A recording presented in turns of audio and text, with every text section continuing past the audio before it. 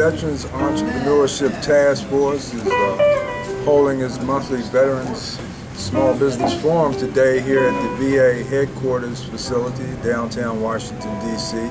My name is Joe Wynn. I'm one of the executive members on the VETFORCE committee. And our focus today is on VA contracting, small business contracting, and some of the allegations made recently by one of the senior procurement executives here at the VA that billions of dollars have been misspent over the past few years. So we hope to have a lively discussion today. The Director of Small Business Programs for the VA, Mr. Tom Lenny, is here with us, as well as Ms. Chanel Bankston Carter from the VA Office of Strategic Outreach. And we're also anticipating to have maybe 80, 85 or more attendees at the meeting today. One of the other things we do through the VETFORCE is try to oversee the implementation of legislation, policy, regulations that pertain to veteran small business owners across the country, particularly those that are trying to do business in the federal marketplace.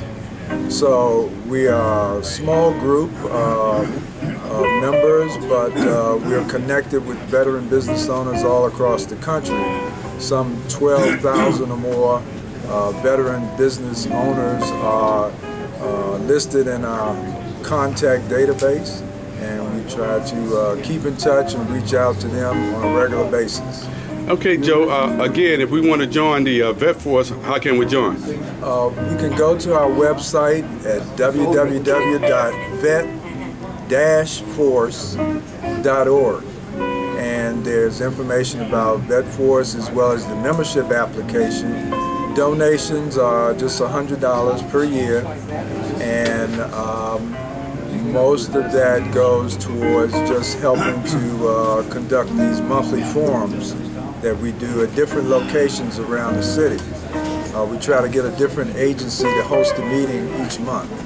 Okay, well, thank you, Joe. I appreciate it, and hopefully we can make some headway today with trying to find out if funds were misappropriated. Thank you very much. Thank you.